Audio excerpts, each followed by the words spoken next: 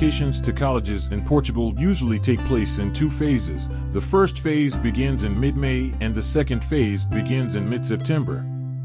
However, the exact dates may vary from one institution to another, so it is important to check with the specific college you are interested in applying to for accurate and up-to-date information.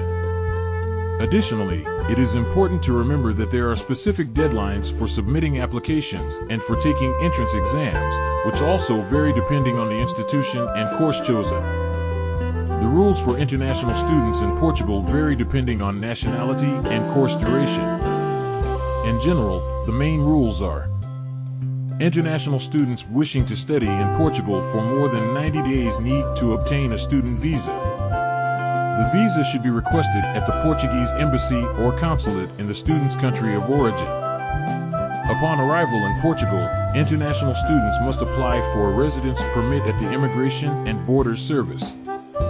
International students must enroll in an institution of higher education recognized by the Ministry of Education and Science. International students are required to pay higher tuition fees than national students.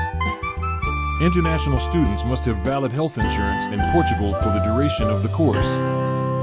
International students can work in Portugal, provided they obtain a work authorization from SEF and the work does not interfere with their studies.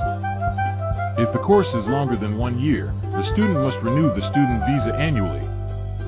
It is important to remember that rules for international students may change frequently, so it is recommended to check with the competent authorities or the institution of higher education for up-to-date information. The fees for international students in Portugal may vary depending on the institution of higher education and course chosen.